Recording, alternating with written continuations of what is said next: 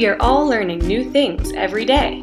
We learn from reading books, watching videos, and within and outside the classroom. But how well do we remember all of the new things we read, see, and learn?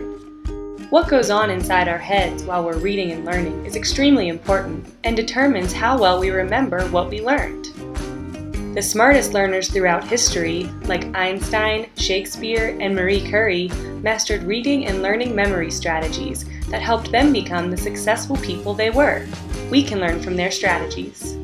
Many connections are made inside your brain when you read, see, or hear something new. By structuring these connections into organized chunks and associating them together using text structure organization, you can remember what you learned better. By remembering what you learn, you can become the next Marie Curie. Let's take a closer look at these famous learners' text structure techniques. So how did Marie Curie train her mind? Two text structure techniques commonly used together by expert thinkers are cause and effect and problem and solution. Let's see this in action. Imagine reading about a problem that was eventually solved. You can structure the various elements of this type of story into chunks. Let's look at a historical example for context. Before the invention of the lightning rod, the threat of a thunderstorm was a big problem for homeowners.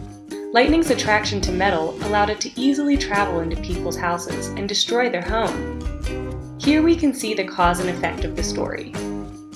The cause is the lightning. The effect is the destruction of property.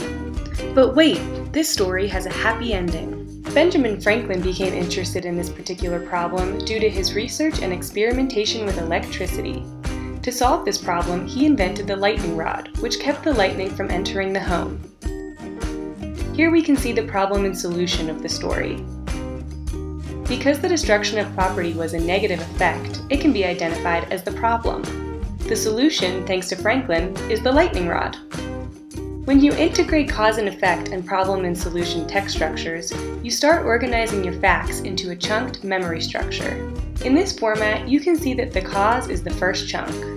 Then you see the effect of that cause.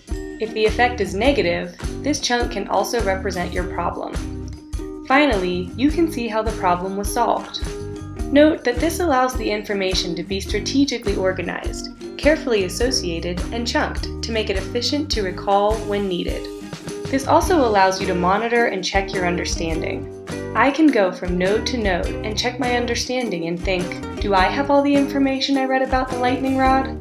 Do I remember what the problem was? Do I remember what caused the problem? I can walk through my text structure to find out what I missed. Now you know, so get out there and do it. The next time you are reading or learning something new, listen and look for linking words like problem, issue, question, puzzle, solution, and answer. Then take action. Picture the connections you are making in your brain and organize them into cause and effect and problem and solution chunks. Who knows, maybe you can be the next Marie Curie. So, do you want to become a master learner? There are 5 text structures that are useful in organizing almost all information you read. We just learned about problem and solution and cause and effect.